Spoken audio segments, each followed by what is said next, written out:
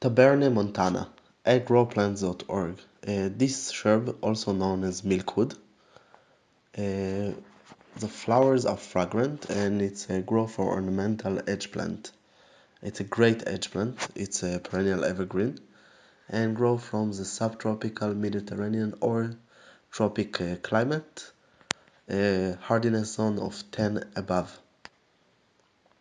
The flower are fragrant and are white.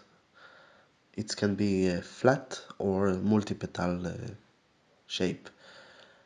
Requirement will be well-drained soil, average to small amount of water, full sun to half shade, and will grow from 1 to 3 meters, so it's 3 to 10 feet.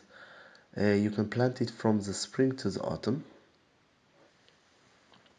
It's not hard plant to grow, and the leaves are a little bit waxy, and the flowers also very impressive. Although it's white, and I'm not really fond of white flowers, it's quite of impressive. The white on the dark leaves, it create a really nice contrast of color in the garden.